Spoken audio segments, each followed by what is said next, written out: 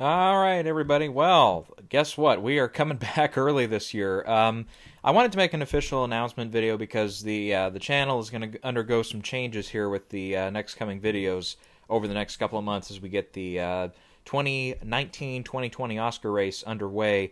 Just wanted to before we get to that, though, there is a little bit of an interesting update here. Starting to get some different equipment here. Okay.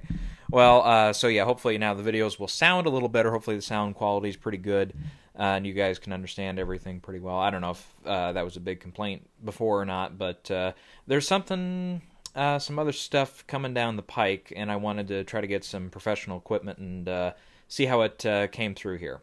Okay. So, we're here today because the Toronto International Film Festival announced their lineup, so we're going to go ahead and kind of look into the different films they've announced. Of course, at this early date, we only have the titles right now. We don't know when they're all going to premiere, what night, what's the opening film, what's the closing film, and so on and so forth. So, I've got the list here. I've got some, the information on them that we're going to go through.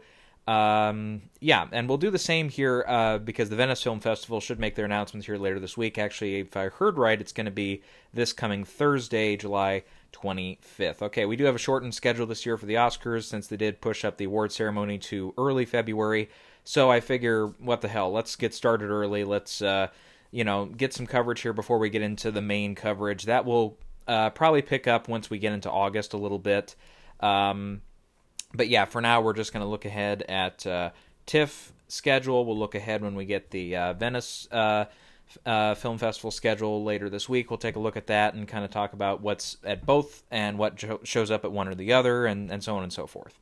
Then, yeah, like I said, then we'll get into August, and then we'll get into, okay, what films are out that I've seen or that, commonly look like might be some Oscar potentials, and then we'll get into the schedule of what's coming out in September, what's coming out in October, and we'll go through that whole thing there. Okay, so back to TIFF here. The first film that was announced, and they roughly put these in alphabetical order, so we're just going to go with what they gave me on the website as what their version of alphabetical order is. The first one is A Beautiful Day in the Neighborhood. Okay, this one has really been making the news lately. They just put out their trailer. I'll talk about that a little bit too. Of course, this is Tom Hanks, Matthew Rhys, and Chris Cooper starring in this, and of course it's kind of a biopic about a journalist who goes to kind of do an expose on Mr. Fred Rogers, and Rogers, of course, played by Tom Hanks. The journalist is Matthew Rhys, and he goes in with kind of a approach that's very kind of sarcastic and a little bit jaded, but kind of comes out of it saying, yeah, he's just a really authentic guy. And then I guess the two in real life kind of became really good friends afterwards. So this, of course, from director Marielle Heller, who just turned out a film last year. Most everybody's seen it, of course, Can You Ever Forgive Me? And she got a lot of buzz about being nominated for director last year, even though I felt that was mainly just because she was a female director. And while I liked the movie fine, I mean, pretty well, of course, Melissa McCarthy and Richard E. Grant were terrific together. They were the best part of the film. I don't necessarily did not see it as a big directorial achievement in any way. So I wouldn't have personally voted for it there. But anyways, the trailer was out, came out yesterday actually, and I'll tell you what, I wasn't wowed by it, surprisingly. I've been really looking forward to this. The photos came out, I think I want to say November of last year or December when they were on set. And it was like, holy shit, look at Tom Hanks. It's like, it looked really good as far as the photos went. And obviously, I think he's going to just naturally become Fred Rogers. He just, you never bet against Tom Hanks when it comes to performances like this. So, yeah, but still, I don't know. The trailer was really sweet, really emotional, almost overly sweet to where it was almost nauseating for me, to be honest with you. Obviously, I think when the movie comes out, we'll see how it does. I'm sure it'll make plenty of money at the box office. I think the documentary that just came out, of course, last year, Won't You Be My Neighbor, which was famously omitted from the list last year of nominees for documentary feature. I saw that one late, and I wasn't wowed by it. I wasn't bowled over by it the way everybody else was. It was like a 99% on Rotten Tomatoes, but I was like, it was good. I mean, I didn't personally. I've seen years ago. I saw a couple of videos. They sat down with Fred Rogers for like 4 hours. I didn't watch the whole interview, but he gave a lot of information about the show, how it began, and how he started, and about his personal life and stuff. So unfortunately, I kind of went into the documentary already knowing a lot, so there wasn't a ton that I wasn't familiar with or a ton that I suddenly got wowed by.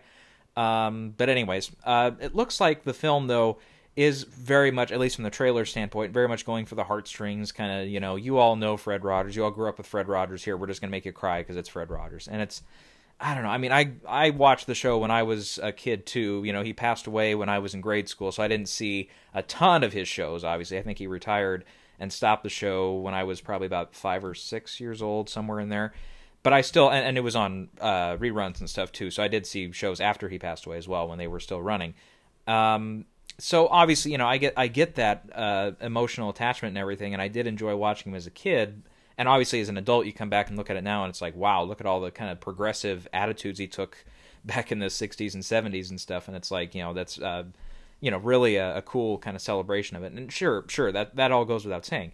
But I don't know, the trailer just really didn't do it for me. It looked too overly emotional, too sappy for my tastes anyways. But it comes out November 22nd, coming from TriStar. And we'll see how that one fares in the Oscar race. I'm sure a lot of people say, yep, it's probably in for Best Actor, potentially in for Best Picture. Maybe Marielle Heller can get a director slot, maybe. Other than that, I mean, obviously, since it is a kind of period piece set in the, I believe it's the 70s, you have to go with costume design, production design, all the rest of those tech categories as well. Okay, we have an animated film also coming to TIFF, Abominable. This is the latest from DreamWorks. Chloe Bennett, Eddie Izzard, and Sarah Paulson are lending their voices here. It's kind of just goes without saying, when you have an animated film coming out toward the end of the year, it's like always included as a possible entry to get in for Best Animated Film. And maybe if it has an original song, you can put that in too. But it comes out September 27th. I did see a preview for it way back when in the theater, and it just looks really kind of stereotypical, generic animated film. But yeah, that's just me. Okay, the next one up is American Woman. This is starring Hong Chow, Sarah Gadon, or Gadon, I don't know how to pronounce her name, Lola Kirk, and Ellen Burstyn. And it's kind of a historical fiction-esque story, kind of taken about the Patty Hearst kidnapping, and then how she kind of turned on society and kind of the Stockholm Syndrome and all that. So that sounds interesting. Premiered at Tribeca back in April, I want to say. It's 63% Rotten Tomatoes, and there's no release date or big distributor behind this one as of yet. So we might, if it does well at TIFF, maybe we'll hear about that. Okay, the next one up, another one that doesn't have a release date or a big distributor yet, and that's Bad Education.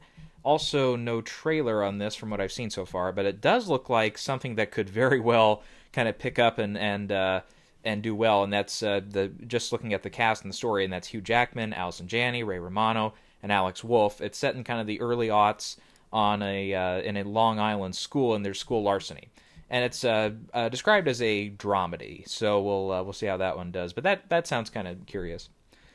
Next up, Blackbird. This stars Kate Winslet, Mia Wasikowska, Susan Sarandon, Sam Neill, Rainn Wilson, and it's about Sarandon's character, who's a mother, and she gets her family together one last time before it's either an assisted suicide, or she has some kind of illness, terminal illness or something to that degree.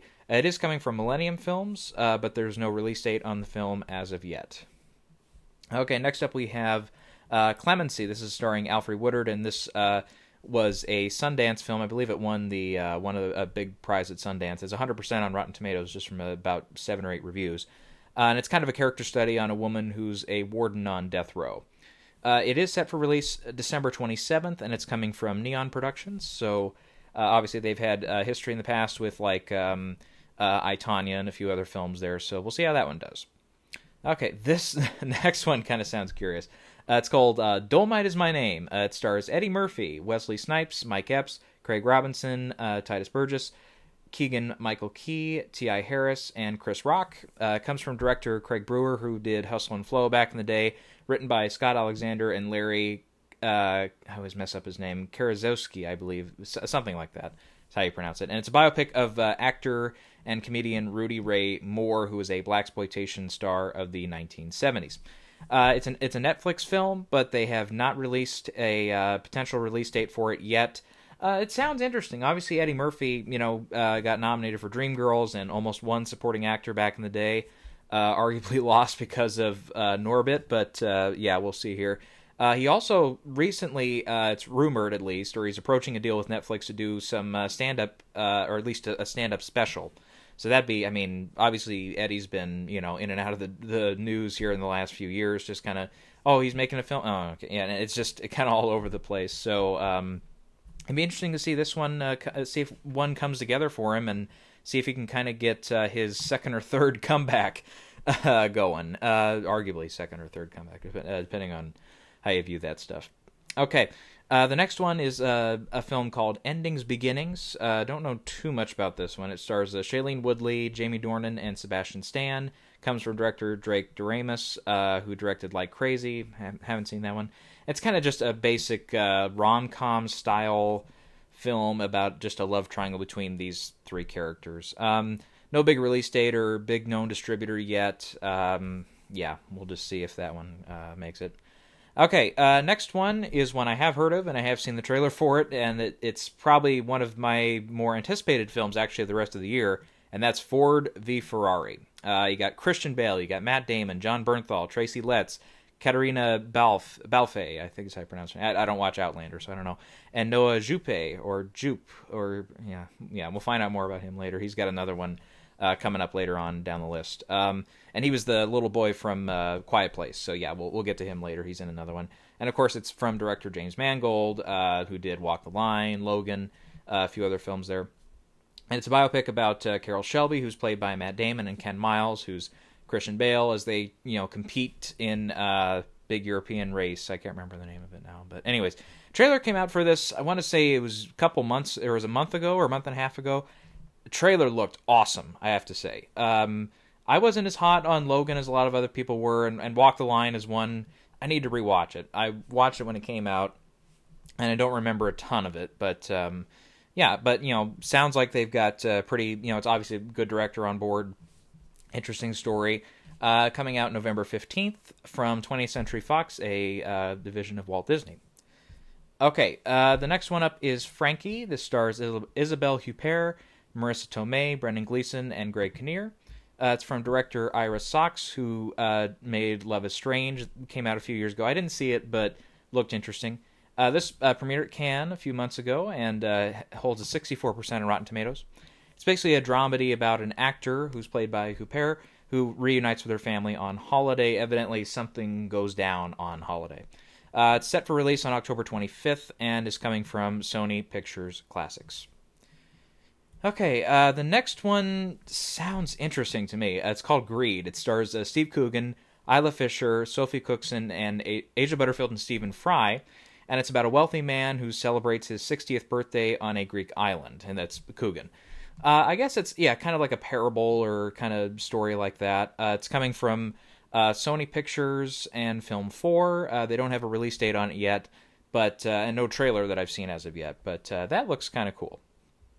Okay, here's one that sounds very curious to me. It's called Guest of Honor. It's going to star David Thewlis and Luke Wilson. It's from writer-director Adam McGoyan, famous for getting nominated a couple nominations for The Sweet Hereafter back in the 90s. And it basically just sounds like a nice story. It's just a man and his daughter kind of sit down and kind of go through their past and try to make amends. Kind of sounds like, a modern-day version of Dinner with Andre or something like that. And no release date or big known distributor as of this time, but Thewlis is an actor I love when he's in a lot of stuff. Love him in like the Harry Potter movies, stuff like that. And Agoyan has been kind of on and off the map for the past couple decades here, so it'd be fun to see him get back in the Oscar race here. Okay, next up is Harriet, of course, biopic about Harriet Tubman, and they just brought out a trailer today. It stars Cynthia Erivo as Harriet Tubman. Leslie Odom Jr. is in it, as well as Joe Alwyn and Janelle Monáe. Interesting that the director on this is Cassie Lemons. Lemons or Lemmings? I can't remember. I might have typoed that. I'm sure we'll hear about this film later. I'll get it right later. But she's known, of course, for acting career, including roles in the 90s, big roles in the 90s like in Silence of the Lambs and Candyman. And interesting enough, the reason I pointed this out, because I saw in the trailer the cinematography, there's no way this doesn't get nominated for Best Cinematography. It looks so gorgeous. And it's coming from two-time Academy Award winner John Toll, who's also nominated. Let's see, he won for Legends of the Fall and Braveheart in back-to-back years. Of course, Emmanuel Lubezki repeated that and one-upped him 3 years in a row between Gravity, Birdman, and The Revenant. But he was also nominated for another film, but I can't remember. It was the last time he was nominated was a few years ago. Shoot, I looked it up beforehand, now I've forgotten it. Okay. But anyways, the trailer was out, and the trailer, yeah, like I said, the trailer looks gorgeous. It looks like it's actually going to be a little bit more of like a totin' guns kind of movie, a little bit more action-driven, perhaps, than your standard biopic, which, you know, sometimes that works. And yeah, so I think, obviously, it's a very, very entrancing subject matter, something that, you know, I think a Harriet Tubman movie, you know, is something that could be done at any time, really. It's a big, you know, commodity out there, something that really could make for some great storytelling. And looks like they did a good job on the film. Comes out November 1st, and it'll be courtesy of Focus Features. Okay, next up is Honey Boy. Stars Lucas Hedges, Noah Jupe, or Jupe. We'll find out his pronunciation of his name later. Shia LaBeouf, and Micah Monroe. Written by Shia LaBeouf, based around his upbringing. He plays his own father in the film, and Jupe plays Shia LaBeouf as a young child. And it was a big kind of knock your socks off film at Sundance this year. It's 100% on Rotten Tomatoes. Most of the reviews were very favorable. Yeah, so I was really, I mean, Shia LaBeouf, of course, you know, is a wild card when it comes to Hollywood stuff. Of course, you know, famous for roles like Holes and Uneven Stevens back in the day, and then, of course, got his big break on the big screen with Transformers, and then after that he kind of really got caught up in his own fame and stuff, and wearing the paper bag over his head, and plagiarizing on art materials and stuff. But then he comes back and is really great in Fury, the supporting role he had in Fury as Bible. And, yeah, he was amazing in that, and it's like, oh, he reminds you, hey, he can still act. So it'll be interesting to see if this is more like his role in Fury, where he's just really all in on the performance, or if he's really just kind of, you know, well, for lack of a better phrase, pleasuring himself with his own story on screen. But so far, you know, when critics are 100%, usually that means it's the former, or between the two possible outcomes there. But yeah, we'll see how this one goes down. It's set for release on November 8th through Amazon. Okay, here's another one. I don't know a ton about this one, but it did sound interesting just from the little description and the cast, and it's called Hope Gap. Stars Annette Bening and Bill Nighy as a married couple who decide to split up, and you know, they've been, I guess, married for a good number of years. No release date on it, but it's from Roadside Attractions. Every now and again, yeah, we'll see films like this nominated, especially for the performances. This kind of sounds a little bit like The Wife with Glenn Close last year, which I have to say, really quick, I remember I reviewed the film, I was kind of wishy-washy on it. I've seen it again. I loved it the second time. The second time, it was so much better. I don't know if it was just me. And then I kind of showed it to some family members, and they loved it from the first watch. But, yeah, so that's one, kind of reminds me of that. And there's a couple other films kind of like that coming up at TIFF this year. Okay, the next one up is How to Build a Girl. This stars Beanie Feldstein, Chris O'Dowd, Emma Thompson, and Alfie Allen from Game of Thrones. And, okay, I know I'm late to the party, but I just started Game of Thrones a few weeks ago. I'm almost done with Season 1. And yeah, it's amazing. What can I say? It's great. So, Alfie Allen actually pops up in a couple films this year, and he actually just got Emmy nominated, too. So, I'm not a big fan of his character yet, but maybe that'll turn around. Okay, so this is kind of a coming-of-age story, kind of semi-autobiographical. Like, one of the writers on the film kind of, I guess, wrote a piece about this and, you know, lived it, and now is co-writing the film. It's about a working teenage girl who wants to become a London music critic, which sounds fascinating. Now, Beanie Feldstein also was in a film this year. Well, I first saw her in Lady Bird a couple years ago, and I thought she was a pretty funny supporting character in that. And she was very good in Booksmart, a film came out earlier this summer. Again, I wasn't as wowed by it as a lot of other people were, but I still laughed my ass off at a lot of other parts. So I did enjoy the film. Not as much as everybody else, but she was really good in it. Caitlin Dever was great. I'll get to, in a different video, I'll go more in depth on a lot of other films I've seen this year that I've really liked. But I mean, it's right now I'm thinking about it. It's like it'd be a crime to see somebody like oh shoot, I've already forgotten her name already. Carrie Fisher's daughter. I'll remember it later. She was terrific in the film too. Yeah, but anyways, and this does not have a release date. How to Build a Girl does not have a release date yet, but it's coming from Lionsgate. Okay, the next one up, doesn't look like it's going to be an Oscar contender, but I threw it on here anyways because it's kind of a bigger film. Hustlers, and it just came out with a preview, I think, last week.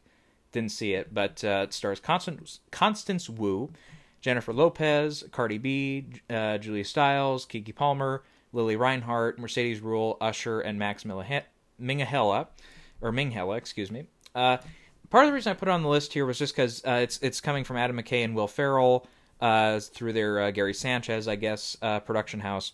And it's about a group of strippers who are planning revenge on some Wall Street kind of big ego, big money clients. It comes out from STX on September 13th. I just, we see a couple films like this every now and again pop up at TIFF, and they just kind of do a big premiere before they release, and it's like most of the time they don't turn out very well. But I threw that on there just in case. Okay, the next one up is actually the next two films coming up here are probably two of the more hotly anticipated films amongst a lot of big film fans. And that's big film fans for independent fare and also for just big general audience. First one is Jojo Rabbit. Of course, this comes from Taika Waititi, who also stars in the film, alongside Sam Rockwell, Scarlett Johansson, Rebel Wilson, Thomasin McKenzie, Stephen Merchant, and Alfie Allen. Taika also wrote the script, and it's about a little boy. It's based on a book, but it's about a little boy who is fighting fascism with the help of his imaginary friend Adolf Hitler. The trailer just came out for this today, and the trailer looks so much like it's definitely Taika's style as a director, but it's very much in like it almost feels like the script could have come from Wes Anderson, which I think that sounds like an excellent combination to me. So this is one. Really looks like, I could totally see Taika going for a nomination at the Globes for lead actor in a comedy film. That sounds like that could very much happen because he looks like he's going to be very funny in the film. We'll see if it can go anywhere past that. But anyways, it comes out October 18th from Fox Searchlight. Okay, and next up is Joker. Stars, of course, Joaquin Phoenix, Robert De Niro, Zazie Beetz, Mark Maron, Shea Wingham, and Brian Tyree Henry, of course, coming from director Todd Phillips, most known for his comedies, of course, that's The Hangover and War Dogs and a few other films there. Okay, I'm going to make the joke now so we can all get over it. This is the wild card. This is Joker is going to be a real wild card this year in the Oscar race. Yeah. Everybody else is going to tell that joke, so let me beat him to the punch here. Of course, Todd Phillips, like I said, is known for his comedies, but, most of the time they do pretty well. So, like The Hangover, of course, the big box office hit, had 2 sequels, and also won at the Golden Globes for Best Motion Picture Comedy Musical. And War Dogs got Jonah Hill nominated for Best Actor Comedy Musical a few years ago. And I remember I saw that one in the theater. I was, pretty entertained by it. I know critics were really hateful on that film. I had a fun time with it. And, so obviously the Joker trailer came out a few months ago. It looks, very, very good, I think. Joaquin is almost a guarantee at this point to be in the conversation for Best Actor, potentially get nominated for it. So, and obviously, when I say wild card, I definitely mean wild card here, because this is really not the typical film you'll see in a lineup in TIFF. It's also rumored to show up at Venice. We'll find out for sure later on this week. And the darkness of it, but it also looks comedic. So I don't know what they're going to do with it at the Globes. Of course, it's coming from Warner Brothers, who last year I thought made a very fatal mistake by putting Star is Born in the drama category. And, obviously, Bohemian Rhapsody I thought made the same mistake, but Bo Rap won for Best Picture Drama, so who knows. So I don't know, they'll probably, just from the looks of the trailer and stuff, they'll probably put it in the drama race. That's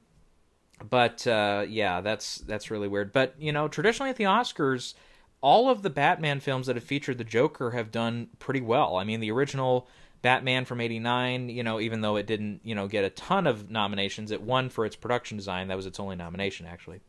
But of course, I always say the acid test at a lot of films like that is if you have to name one nomination that a film is going to get, it's like production design was probably number one for the original Batman.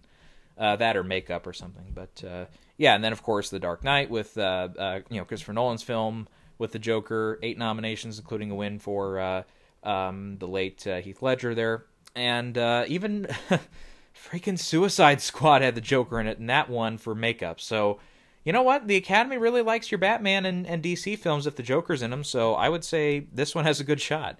It comes out October 4th, of course, as we mentioned, from Warner Brothers. All right, next one up is Judy. Of course, the Judy Garland biopic stars Renee Zellweger, Michael Gambon, and Finn Wittrock. Comes out September 27th from Roadside Attractions. There is a trailer out for this one. I didn't quite see it yet. But, yeah, I mean, we could easily see Renee Zellweger really on a big comeback here and get her first nomination in, what would it be, over 15 years, I believe. I don't think she was nominated since her win for Cold Mountain, I don't think. But, yeah.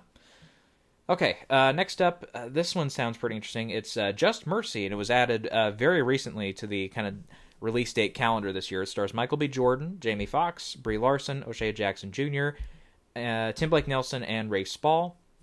Coming from director Destin Daniel Cretton, known for Short Term 12, and The Glass Castle. I never did see Short Term 12, and I wasn't a fan of Glass Castle.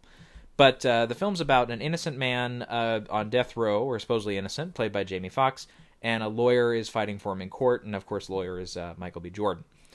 So yeah, we don't have a big trailer for this one yet. I imagine we'll probably get it in the coming months, but sounds pretty good. Comes out on Christmas Day, courtesy of Warner Brothers, so we'll see how that one turns out. Okay, the next one we do have a trailer for, and it's another kind of bigger release, and that's Knives Out, starring probably one of the biggest ensemble casts of the year, and that's Daniel Craig, Toni Collette, Jamie Lee Curtis, Ana de Armas, Chris Evans, Don Johnson, Michael Shannon, Lakeith Stanfield, Catherine Langford, Frank Oz, M. Emmett Walsh, and Christopher Plummer. Whew, okay, who's not in the film? It comes from writer-director Rian Johnson, famous or infamous, depending on your view of Star Wars The Last Jedi, and Looper, amongst a few other films. And it's basically a whodunit movie. And the trailer was fun while I was watching it, but it didn't really stick with me. I didn't, there wasn't a ton of stuff that, stuck out in my mind. I'm really, really looking forward to that. So the trailer was all right, but we'll see how this one goes. Comes out November 27th from Lionsgate. I do have to say, though, again, I really do like that Daniel Craig is taking more of these comedic roles, because he was very good in one of Soderbergh's last films, Logan Lucky. So we'll see if his comedy films can continue here. All right, next one up comes from a director who I run hot and cold with, but this one sounds pretty good. It's called Marriage Story. Stars Adam Driver, Scarlett Johansson, Laura Dern, Ray Liotta, Alan Alda, and Julie Haggerty, famous from of Airplane fame. I haven't seen her in a movie in a long time. Comes from writer-director Noah Baumbach, who did one of my favorite comedies of the decade in Mistress America, and then also did a very, I thought was really good, the Netflix film, I just totally forgot it. Meyerowitz Stories, yeah. I enjoyed that one. I know some people didn't like it because Dustin Hoffman was in it, but whatever. Screw those people. I also really, I didn't have a good reaction, though, to another film he did around the same time as Mistress America. I can't remember what that one was called now, but it was Ben Stiller, Naomi Watts, Adam Driver, and Amanda Seyfried. Whichever one that one was. I remember it had really good critical reviews and stuff, but I was totally bored during the movie. Anyways, but I mentioned that there's a couple other kind of bigger names involved here. Robbie Ryan, who was just nominated for his first Oscar last year for The Favorite, is running the camera here. He's actually Baumbach's usual cinematographer. And Randy Newman is doing the music, so that'll be interesting. So the story follows Adam Driver and Scarlett Johansson as a married couple who split up, I guess, early in the film. Driver is a stage director, and his actress wife is played by Johansson. They separate, and they live on opposite coasts. It's coming out through Netflix. No release date on that yet. Okay, the next one, is Motherless Brooklyn. This might be a big gamble film, but it might turn out to be one of the best of the year, maybe. It stars Edward Norton, Willem Dafoe, Bruce Willis, Gugu Mbatha-Raw, Alec Baldwin, Leslie Mann, Bobby Cannavale, and it's the directorial debut of actor Edward Norton, who also wrote the screenplay. And we have cinematographer Dick Pope. You get the joke. Who was recently nominated for Mr. Turner. He usually works with Mike Leigh on his films. And it's about a private investigator in 1950s New York with Tourette's syndrome, played by Edward Norton, who's trying to solve the murder of his mentor. No trailer on this yet, but it is scheduled for release November 1st from Warner Brothers. Yeah, it sounds like an interesting story. They've got a good ensemble cast there. Yeah, I mean, sometimes those actor directorial debuts, they turn out pretty good. Other times they don't, So we'll have to see. Okay, the next one up is another one that not a lot of information is out on it yet, but it does have a couple big stars in it. So I thought it would kind of sound kind of cool. It's called Ordinary Love. It had an alternate title of Normal People.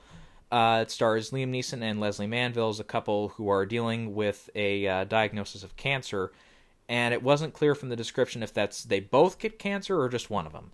No release date on it yet, but it is coming from Bleecker Street and Focus Features. I don't know. Yeah, I mean, Les Manville was nominated a couple years ago for Phantom Thread, but Neeson has not been nominated in a long time, and even though he does get occasionally a few Oscar-friendly roles. Yeah, we'll see if maybe that might break his curse this year. Okay, and I scrolled way too far down. Okay, here's the next one. Pain and Glory. And this stars Antonio Banderas and Penelope Cruz.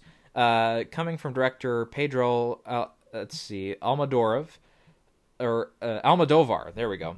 Who has directed a few films before, like The Skin I Live In, and Oscar-winning film Talk to Her.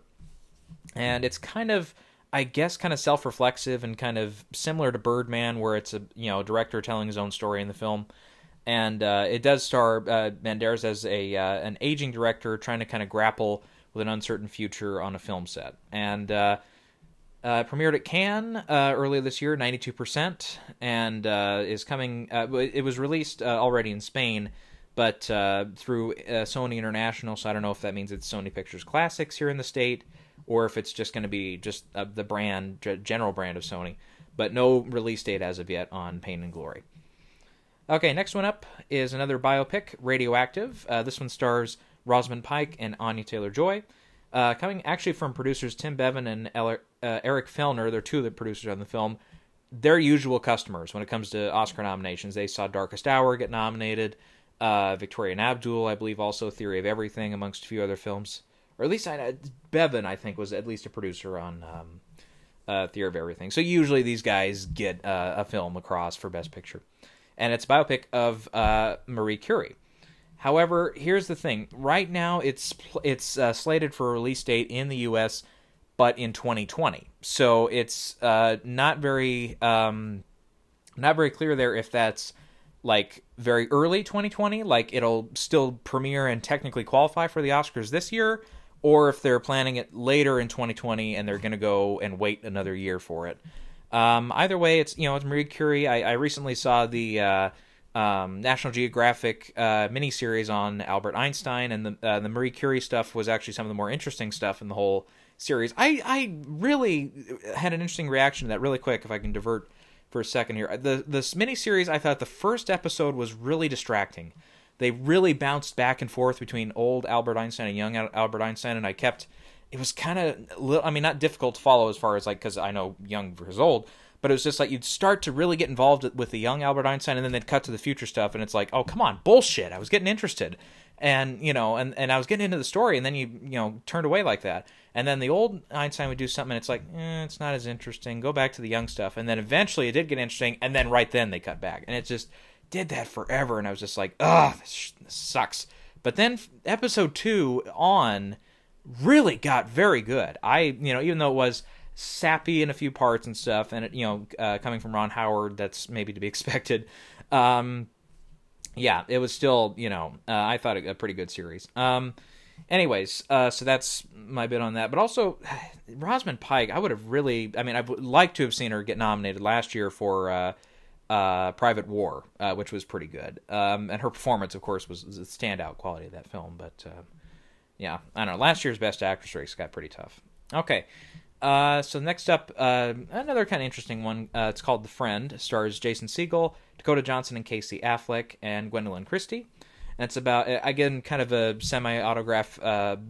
biographical tale from the person who really lived it. And it's about a guy who moves in with his friends when one of them is diagnosed with terminal cancer. And the woman who's diagnosed with terminal cancer is played by Dakota Johnson in the film, and Segel's the friend. So, yeah, a lot of like cancer and terminal illness stuff this year at TIFF, excuse me. No release date on this one yet, no trailer that I've seen. It's coming from Black Bear is one of the production studios on it, but I don't know if they're going to distribute. They were the only one of the only ones listed there, so we'll see. Okay, next up is one of the kind of bigger studio heavy hitters, but again, might be a film that's just premiering at TIFF just because it opens right away, and that's The Goldfinch. It stars Nicole Kidman, Ansel Elgort, Luke Wilson, Sarah Paulson, Jeffrey Wright, and Finn Wolfhard, coming from director John Crowley, who has recently got Brooklyn, one of his last films, nominated for Best Picture, and that was a pretty good film. It's about and it's based off of a very popular book, The Goldfinches. And it's about a boy who, at a young age, survives a bombing in an art museum, and later on in life, moves to Las Vegas and starts to deal in forged and stolen art. The trailer was out for this a couple months ago. It was really, it looked nice. I can't remember who the cinematographer on it was, but yeah, it looked fine and everything, but it just, the story, I just really couldn't tell what the story was based off the trailer. Haven't seen it since, haven't seen it play in movie theaters yet or anything, but I don't know. It is coming from Warner Brothers. It's slated for September 13th, which is going to be close to the time that TIFF opens. I think it was set, I looked up the dates earlier here, but I'm going to just check it one more time just so I can get this right. No. September 5th through the 15th. So yeah, it would be, basically it would open up, right before the film premieres, which again is never a 100% guarantee that it's not any good, but it's usually not a good sign. Okay. The next film up is The Laundromat. This is Steven Soderbergh's latest film. Another big ensemble cast in this one. Meryl Streep, Gary Oldman, Antonio Banderas, David Schwimmer, Will Forte, Matthias Schoenaerts, Jeffrey Wright, James Cromwell, Melissa Rauch, and Robert Patrick. And as, well, usually lately, Soderbergh is also going to be the editor and the cinematographer on this, and his usual writer, Scott Z. Burns, is going to be writing the script. And it's about the financial crime drama, it's a financial crime drama, I should say, about the Panama Papers leak, basically where some political figures used some secret bank accounts to avoid paying taxes. It is set for release from Netflix. They haven't announced when, but it's coming from Netflix. And of course, you never bid against, forgot his name, Soderbergh. God damn it. You never really bet against Soderbergh unless it's something that's way outside his wheelhouse. Like, Logan Lucky, as much as, I enjoyed the film, that wasn't really an obvious Oscar play from the start. But this one sounds more like, something like Traffic, or maybe not like subject matter-wise, but sounds like, it's probably going to have a pretty primed release date there. Of course, another Netflix film we haven't mentioned yet that is not going to be at the running festival circuit is The Irishman. Of course, we've all been heavily anticipating that. We'll see if they can get that one out in, say, a November or December release date. So if they can plan it right, so something like this, like The Laundromat, can maybe be an October release or something. Maybe they can get in this year if it is really good. And of course, you never bet against Meryl Streep getting nominated. So I don't know if she would go lead or supporting for this. We'll have to see how big her role is. But yeah. Okay. The next one up is The Lighthouse. This comes from The Witch director Robert Eggers and stars Robert Pattinson and Willem Dafoe, and they're basically more or less the only two people in the movie. And it's about two lighthouse keepers on an isolated New England island, basically going insane and going mad in the early 1800s. This is another Cannes release, 98% on Rotten Tomatoes, and I think the average score out of 10 was like a 9.14. Damn, that's usually a pretty good sign. It's coming from that tricky studio A24, who's given us some grief in the past for getting some surprise nominations and wins. But yeah, we'll see what they do with this one. If it's going to be a big awards player, or if it's just going to be kind of a late in the year release, just around Halloween or something. We'll see. But you do have a recent 2-time nominee with Willem Dafoe, nominated for the one he did, the Sean Baker one, Florida Project. Really good. Frankly, I could have seen him winning that. I would not have been let down if he had won that. And then, of course, nominated last year for the Vincent Van Gogh movie. So, yeah, I would, with a kind of, hot streak actor like that, and Robert Pattinson, of course, just announced a few months ago as Batman. We'll see how that. I know a lot of people were excited about it, but I haven't seen a lot of Pattinson's work post Twilight. I know he did like Good Time and a couple other films like that.